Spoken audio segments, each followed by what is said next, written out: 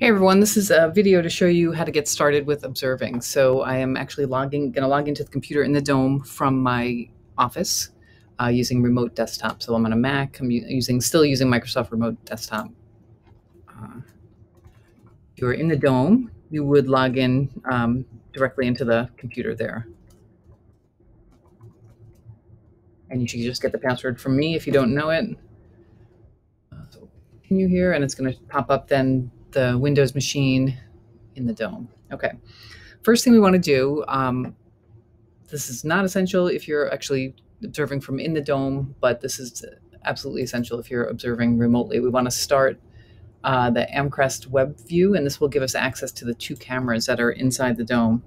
So we type in the URL 10.33.0.112.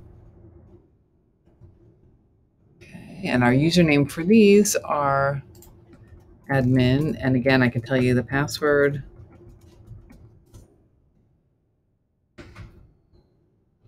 Okay, so this is one view. Actually, this is the best view with the camera 112 to see if the telescope and the dome are aligned. So I'm going to open another one. So we have kind of a perpendicular view. And so 10.33.0.113. Same username, admin, and same password.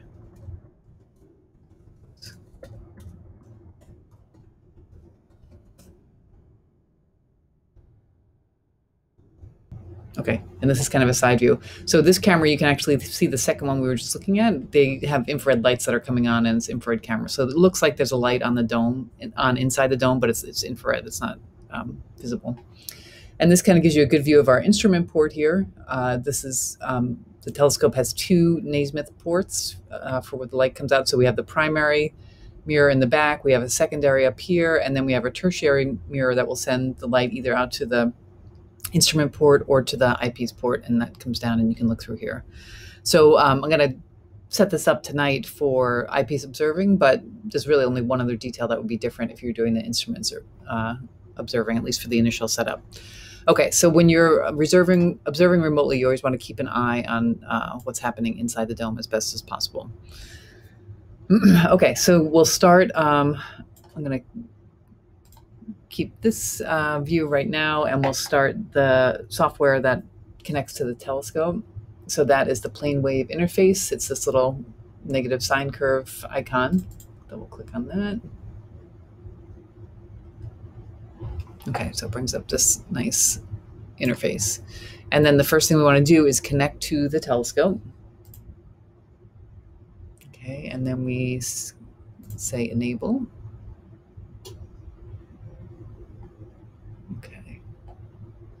All right, so this is interesting actually already. So the telescope came up thinking, so we can see from the image, right, that it's azimuth. Usually we leave it. It's probably tipped over a little bit far right now, but it's not negative. It thinks it's at -33 azimuth. So, and if we try and move it, it might tell us that let's see if we can just move it upward. Oh, no, it's going to let us. Okay. So we want to try and get it back within this box, at least to start with. Otherwise, it may be unhappy. Okay, so now it's coming up. And let's see where it looks like. All right, so it's definitely not the right altitude, but it should be able to fix itself. So the first thing then that we want to do is go to the commands option within the mount tab and say, send the telescope home. And now this is going to help the telescope reinitialize its position so it knows where it is pointing in terms of the altitude and azimuth. So we'll do that, and it's going to ask us to say okay, and then it's a good idea just to keep an eye on things. So first thing it tries to do is home itself in terms of azimuth. So it's always going to swing back to this position and then go back to just about where we were starting. So it goes to the no wrap position and then to home, which is where it is now. And if we keep an eye on what's happening in the telescope control window, it actually is doing sort of a back and forth to find its optimum azimuth position, and then it will reset the encoders once it knows where it is. So you'll see it happen 7 times. So now we're reversing in azimuth. And at the end, the motions are so small that we can't see anything on the video camera, but it is doing something. So you just want to keep an eye on this messaging here.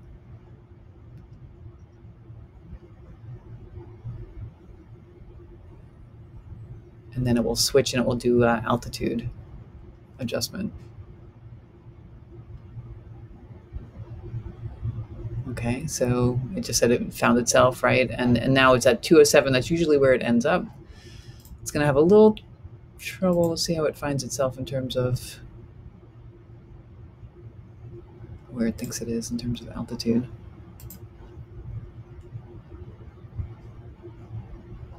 Okay, so again, we're getting to search 7. And again, this is where, based on where it just started up, it thought it was, thinks it's at very low altitude. Okay, and now it's done. Homing is complete, and you can see that our circle, which represents the position of the telescope in terms of azimuth and altitude, now has popped up right around 207 and 43. So 207 degrees azimuth, 43 degrees altitude. And we can see that right here in the mount status window, right? So it's telling us the azimuth of the telescope is 207, the altitude is 43. Okay, so our next thing is to open the dome, and the dome and telescope are fairly well aligned right now. And just to be a little bit safer, we want to open the dome next, and we don't want anything potentially falling from the dome onto the telescope mirror. So we're going to tip it down a little bit more, just set our altitude a little bit lower. And so for that, we'd come over to this telescope control. And so our azimuth, we can keep the same. We'll keep it at 207. And we'll make our altitude a little bit lower, maybe like 25 degrees. Okay, and then we can say go to, and the telescope will just tip over a little bit more. And that's just to protect that mirror from anything dropping off the dome. Not that we've ever had anything drop off the dome, it's just an extra precaution. Okay, so now we can start opening the dome. So we go over to the dome software. That's this infinity symbol here, Maestro. Double click on that and start.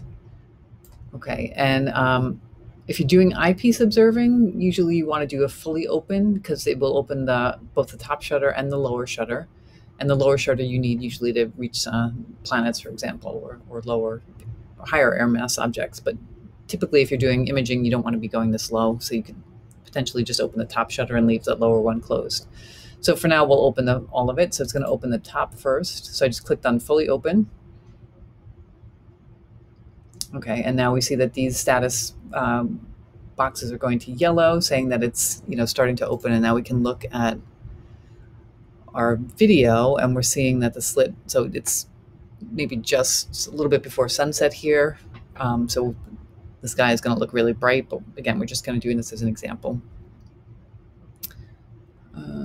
So that first thing that happens is that the top dome opens, and yeah, that doesn't give a better view either, the bottom dome. So we'll stay with this. So this will take a while for the dome to slit to move all the way up, and then the bottom is going to come down. Okay, so once the top is up, we're going to just check the alignment of the telescope and make sure that it's pointed through the slit, and then we can initialize the dome. Even while it's still opening, we can do this next step once this shutter gets up to the top, because I want to just bump up the elevation of the telescope so I can see the alignment better.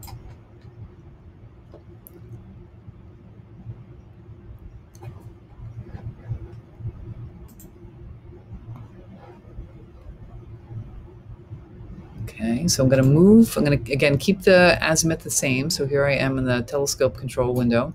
I'm going to change the altitude to maybe like 50 degrees once the dome is all the way up.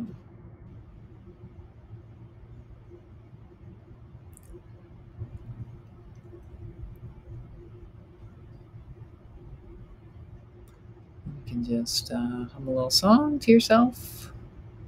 Check your email, send a few texts.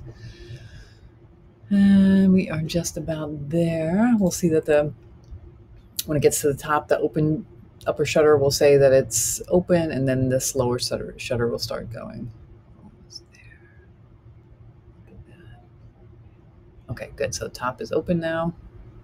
and lower should be, yeah, going to midway now. So it just says midway once it starts moving. All right, so let's bump our telescope back up so we can see how it compares to the slit. So I put the altitude up to 50, and I'm going to say go to that position. I kept my azimuth the same, still at 207. Move the telescope up.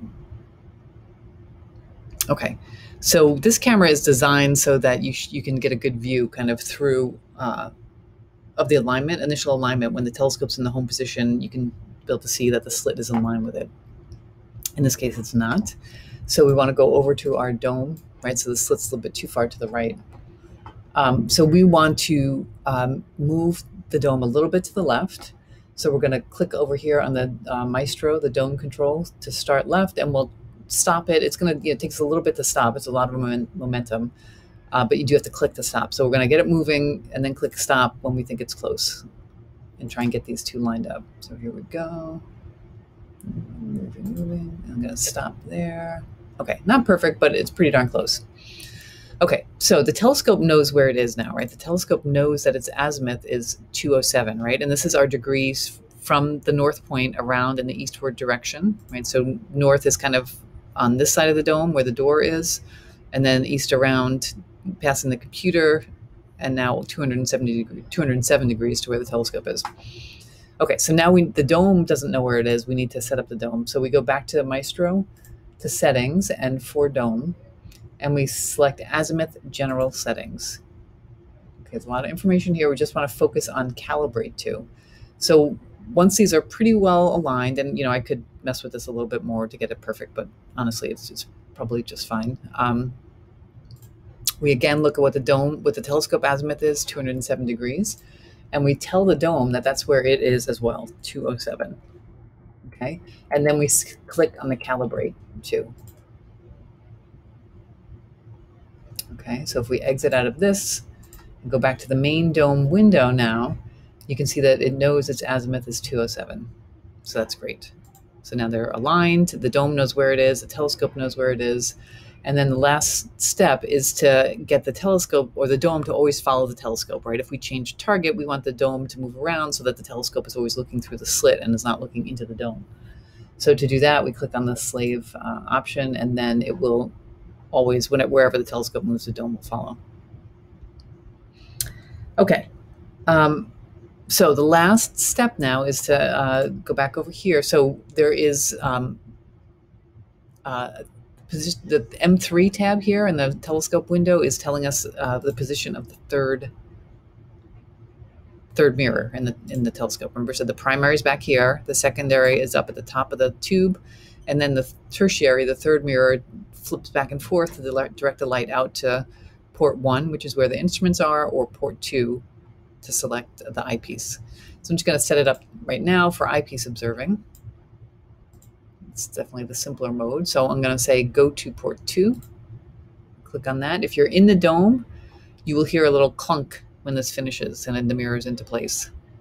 Okay, but if you're observing remotely, and you can actually see this little bounce in the telescope's position when the mirror clicks into place, it actually bounces the telescope a little bit. Okay, and now we know that port 2 is active. So our next step is then to start observing. So we are, the telescope is initialized, the dome is initialized, the dome is going to follow the telescope, and so now we can pick up something to observe. So we go to catalog.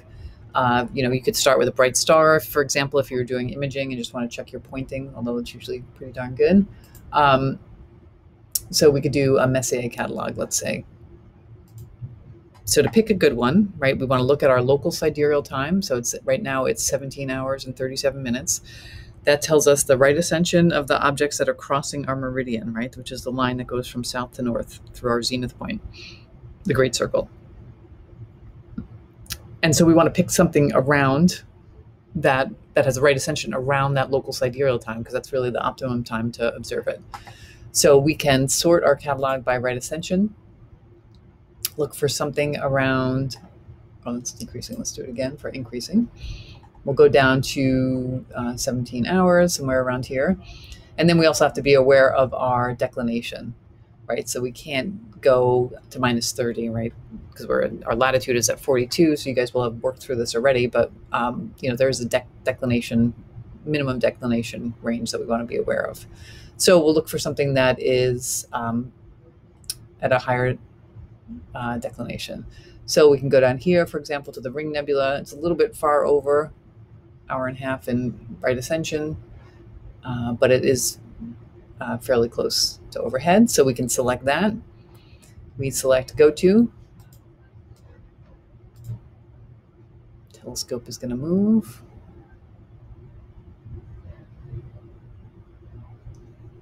And the dome's going to follow. So you'll see that the dome obviously moves much more slowly than the telescope does. And so you do want to wait, keep an eye on the cameras, make sure that the dome is into position. You can also keep an eye on this, and it will show you, the azimuth of the dome, and make sure that that's lining up with the telescope if you're doing remote observing and wanted to do imaging here. And another thing to note, right, is the air mass here, right? So how many atmospheres are we looking through? And so it's actually a pretty good time to observe the Ring Nebula. It's at an air mass of 1.05. Okay, once the dome stops moving, right? So we're into position. The azimuth of the dome is 112. Azimuth of the telescope is 117. That's pretty good. Usually it will start to move if they're more than 5 degrees off. And we could just take that. I don't know if that's any more helpful to look at the other. Yeah, that's a nicer view of it probably from the side. So we can see now the telescope will be pointing at the object. The dome is in the right position, and you are good to go. So we will stop there